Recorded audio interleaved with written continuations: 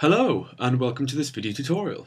Today I am going to show you how to create this vector image here that looks like a half-eaten apple. Now I've taken this image as a reference and I'm going to try and copy it in vector form. So we're going to be going over a few effects here. We're going to be using our transparency. We're going to be using the Pathfinder, and we're going to be using some gradients. And I'll show you how we're using all of them to create this image here. If you haven't got these panels here to the right, then go to the top bar, click Window, and you'll be able to select these from the menu. Let's get back our Pathfinder. Okay, so let's get into it. Right, so as you can see here, we've got a new artboard, got the image, which we're going to use in a second to get our colours. And you can see I've already drawn out the outline of the apple. Now, I've done this in a previous video. Basically, in that video, I showed you how to use a technique to use the pen tool to trace an image pretty quickly and efficiently. So if you haven't seen that video, click here. You can find out how. But I'm going to just proceed with what I've already done.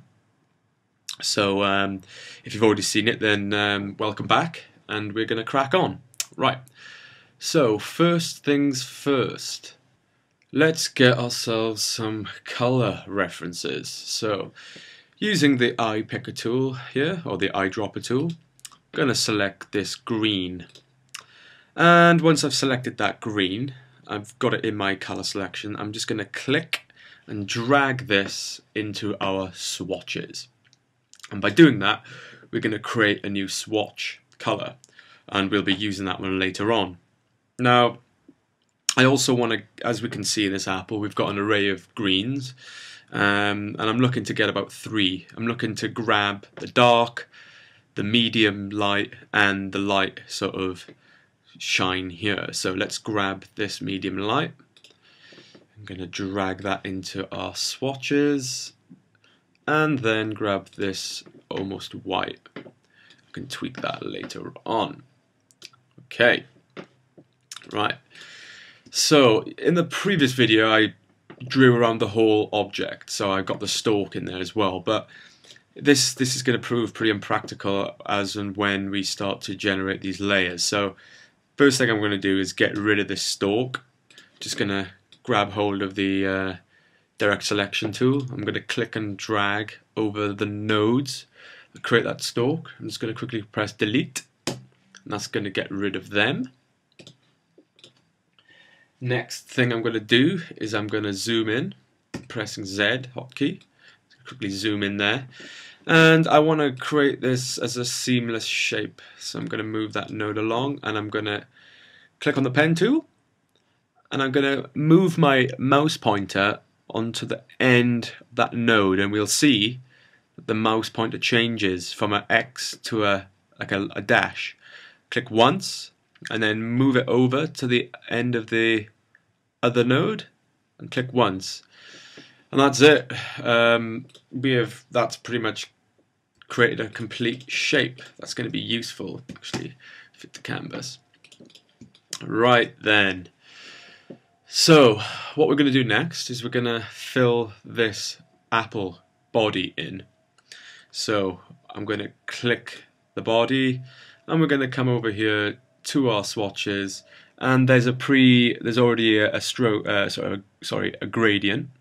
So I'm going to click that once, and with that selected, I'm going to come down to our gradient panel, and you can see we're going to edit the gradient here. So first of all, I'm going to double click on the color there, and I think we're going to go to our swatches, and we've predefined some of the colors here from earlier on. So I'm going to select the green, click off that. I'm going to bring this over. If we look closely, the opacity is currently at 0%. That's why it's sort of fading to white. So we're going to buff this up to 100%. I'm going to double click on that color, double click, select our medium green, and then I'm going to click in the area. Notice the mouse pointer is black. When I move into this area, it's got a plus. If I click once, it's going to add another color. Excellent. Double click on that, and we're going to select that white color from earlier. Then with that selected, click off. Now at the moment, if we look at that gradient, it's going from left to right. We want it to be a linear. We want to emulate that little sort of light reflection there. So in our gradient panel, we're going to click on the linear and click radial. And what has it done there? It's gone the wrong way round. Okay, so it's pretty much a case of just moving these little colors around. So we can just move that, click and drag these over there, like so. So here we have it. With us, we don't have to worry too much about the gradient. It might not look how we want it so far. But with the object selected, let's go over to our menu. And if we click on the gradient tool, you'll notice that we've got some properties that we can edit here. Basically, with this select, I'm just going to click on the mouse, click and drag, click and hold the left button and drag, and I'll leave go of my mouse. And when we can move this around by clicking the center one, we can move it around a bit.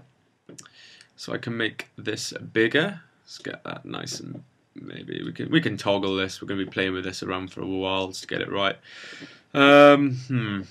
Not sure about that center. It's not that center color. It's not bright enough. Let's double click on this color. Whoops, what did I do there? Command Z, undo that. Gonna click off. Click on my shape. Come down to our gradient.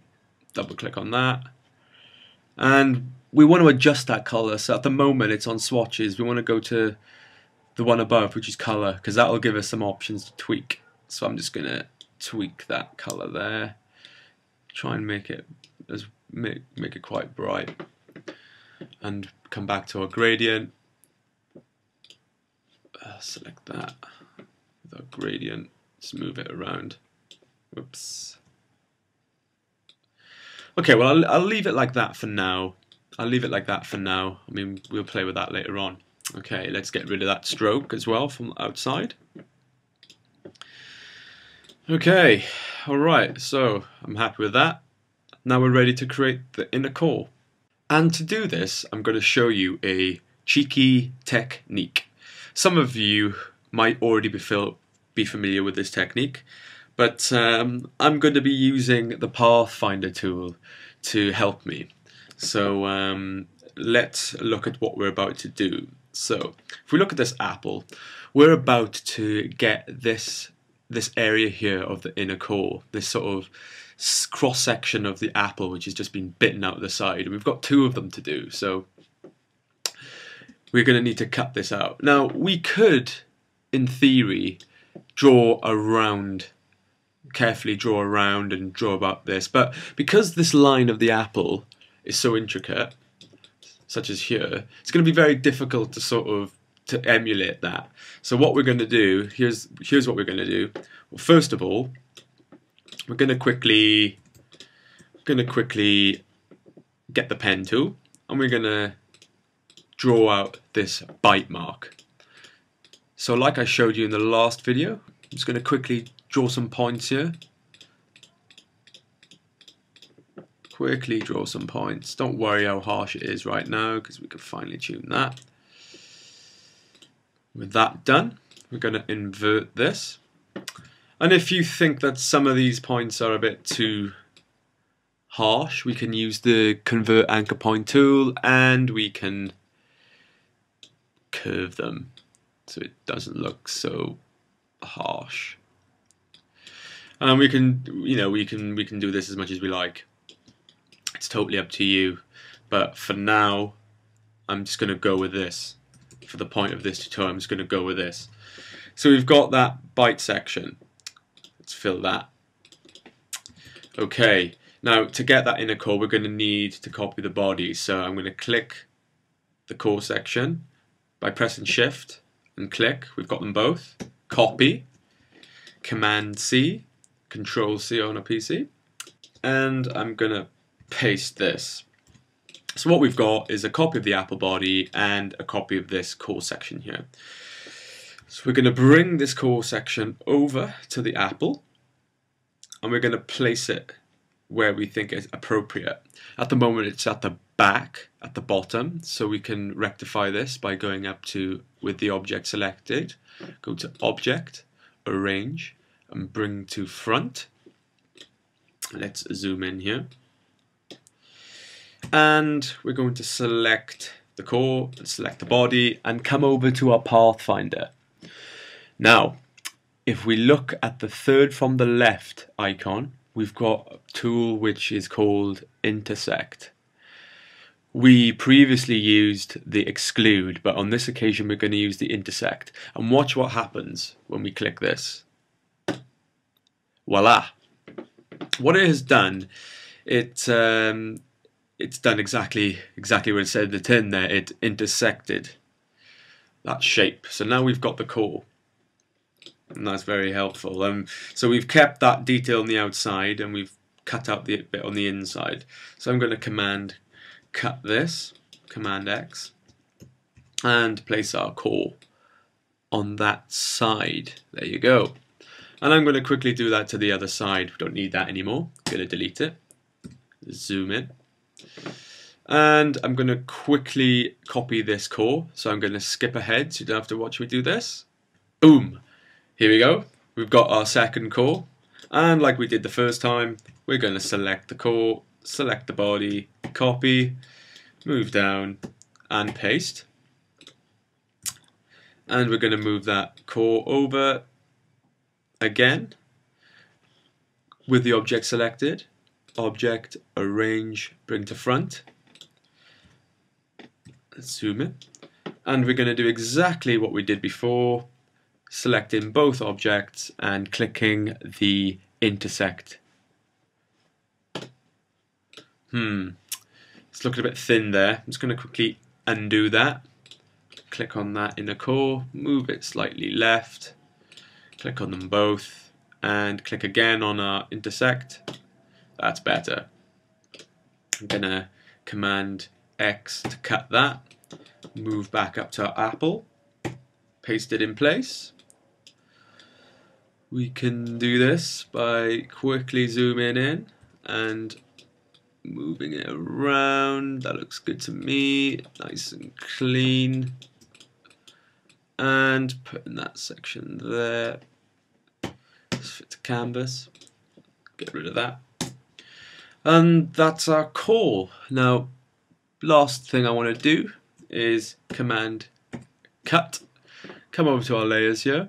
I want to create a new layer and call that Apple Core. And I want to go to Edit, Paste in Place. No nonsense. So that's our Apple Core. And we're ready to tweak the colours on that now to give it a more three-dimensional look and make it look more like our image there.